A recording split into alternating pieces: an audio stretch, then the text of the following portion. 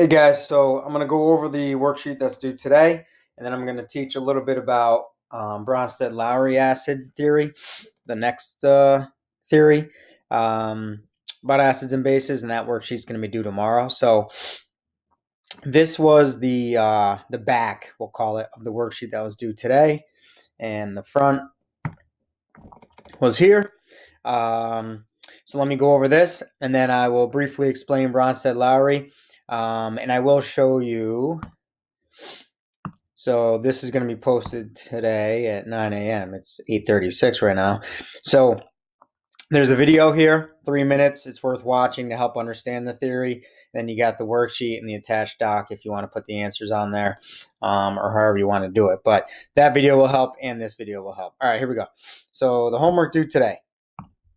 So first of all, we have the acid-base theory that Arrhenius said. And what did Arrhenius say? So Arrhenius said, if you have an acid like HCl, when you put it in water, it will dissociate, break apart into these two ions. Aqueous means it's in water. And Arrhenius said, if an acid releases or produces H plus ions, then that's it. That makes it an acid. So this is called a hydrogen ion. It's also called an H plus ion. It's also called a proton. I'm going to talk about that today. Bronsted-Lowry uses that word more. But if a substance releases H pluses, it's an acid. If a substance releases OH minus, then it is a base. Again, it has to be in solution, right? So that's water. So really, water is involved here. Okay, this means, that this is a base, pH greater than 7. This means this is an acid, pH less than 7. Okay, so that was the gist of yesterday. And the homework here is showing that. You have HCl, H plus Cl minus, HNO3, H plus NO3 minus. You have HCN, H plus Cn minus. So again, these three ions mean it's the same ion, but these three acids are all called acids because they release H pluses. All right. So now we go to, questions. All right. This transparency shows Arrhenius theory explaining what happens when acids are, what changes illustrated in all three diagrams. So we would write H plus ions produced. That's what I would write. Or released. Chemical equation for all three. So all we're doing here is dissociating, breaking these apart. H plus Cl minus, H plus NO3 minus, H plus Cn minus. And in this scenario here, in what way do the strength first two acids? So HCl and HNO3 are strong acids. HCN is weak. It has a lot to do with acid ionization constants, stuff we get into in AP Chem, not Regents. So, but HCl and HNO3 are strong acids because they dissociate 100%, whereas this does not. So what that means is HCN doesn't produce as many H pluses. So if I had 1 mole of each of these two would produce 1 mole of H pluses. This one would not. It would produce maybe 5% of that, something like that, between 5 and 10%. So anyways, that's AP stuff, whatever. Two names, H plus ion.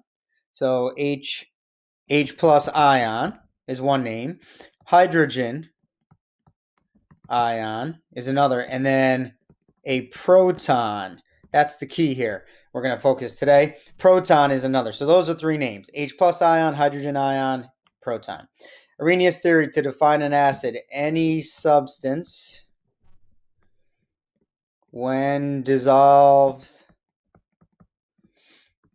in H2O produces H plus ions. 6. All right, this dissociates Na plus OH minus.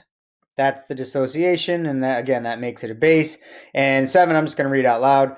A base is same as this. Any substance, when dissolved, this is a V, dissolved in water, produces produces OH minus. So the difference here, OH ions produced. So any compound, any substance in water that produces OH minus ions, that's a base.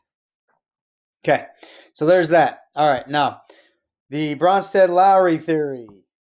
I'm going to do this quick, and then hopefully you can watch this, and then also watch the other video I attached to the assignment. Okay, so Bronsted-Lowry. All right, first of all, they call H plus ions protons, and here's why. H, 1 over 1, this should ring a bell. Mass on top, atomic number on the bottom. Hydrogen atom has 1 proton, 1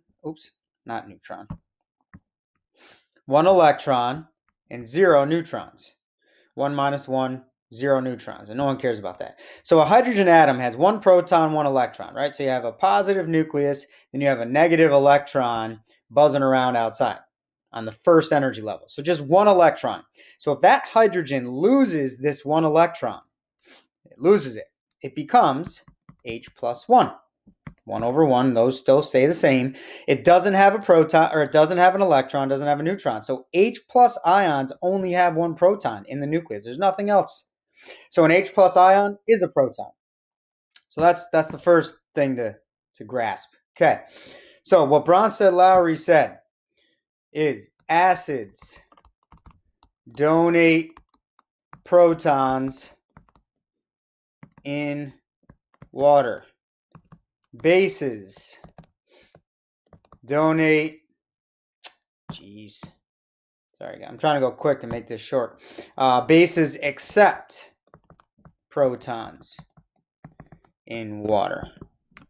So accept and donate. It's like playing catch. Acids get rid of the H plus, bases accept them. I'm going to give you 2 examples. In both examples, water is involved. If I take hydrochloric acid, it's on table K, and I put it in water, here's what happens. It actually forms what's called H3O plus ion, which is called a hydronium ion, and Cl minus. I'm going to leave that alone for a second. I'll come back to that. Okay. If I put a base in water, NaOH. No, not NaOH, sorry. I'm going to use NH3. NH3, if I put that in water, what that actually forms is NH4 plus and OH minus. So what I'm trying to show you here is, according to the Bronsted-Lowry theory, HCl is an acid and NH3 is a base, which we already know. I'm going to do this quick here. Here's why we already know that. Table K and L.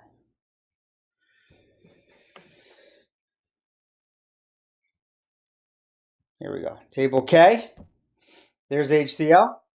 Table L, NH3. Now, NH3 is a Bronsted-Lowry base, not an Arrhenius base, because Arrhenius says it has to have an OH minus. It doesn't have one. That I'll talk more in class tomorrow. Come back to this. So here's the definition, right? Acids donate proton. What's a proton? H plus. Bases accept proton. What's a proton? An H plus. So here, look at this. Look at the products over here. If HCl gets rid of that H plus, now it's only a Cl minus. Well, where did that H plus go? Water gobbled it up. Water turned into H3O plus. So this H plus ion actually went over here. So the act of HCl donating that proton makes it an acid, and water receiving, accepting, catching, taking, whatever word you want to use, it accepts that H plus. By definition, water is acting like a base. The products are the result of that H plus being transferred. So now water gained the H plus, it's H3O plus 1, and Cl minus is now by itself. Down here, it's the same exact concept, except here, the water is acting like the acid. Why? Look at the products. NH4 plus. Well, where'd that come from? What happened was one of these H pluses came over here and was donated to the NH3. So the NH3 accepted that H plus. NH3 plus, NH plus is NH4. NH4 plus 1 because it gained a positive charge. So NH3 accepted that H plus, making it a base. H2O donated that H plus, making it an acid. These two products are the result of that transfer. And that's as simple and as basic as I can show you an example of Bronsted-Lowry theory. So if you watch this and that other video, you should be fine on the worksheet. I'm going to go over it tomorrow anyway in class and kind of reteach this again. Because the one thing I'll leave you with, which I didn't explain here, is that now these products can do the same thing and go backward, right? It's reversible. You see these arrows? I will show you very quickly. So now on this side, H3O plus will donate that H plus back to Cl minus to go back to the original reactants, and the same thing here. NH4 plus can give that H plus back, and now we're going to make water and NH3. So it can go back and forth, and I know that's confusing, so I'm not too worried about that right now, but that's the Bronsted-Lowry theory. So one more time, HCl donates the H plus, H2O accepts it. Therefore, by definition, water is acting like a base, accepting the H plus. HCl is acting like an acid by donating it. Down here, water is doing the opposite. It is donating that H plus, thereby making it an acid, and H3 is accepting that H plus, thereby making it a base. So that's the Bronsted-Lowry theory, and I will see you guys tomorrow.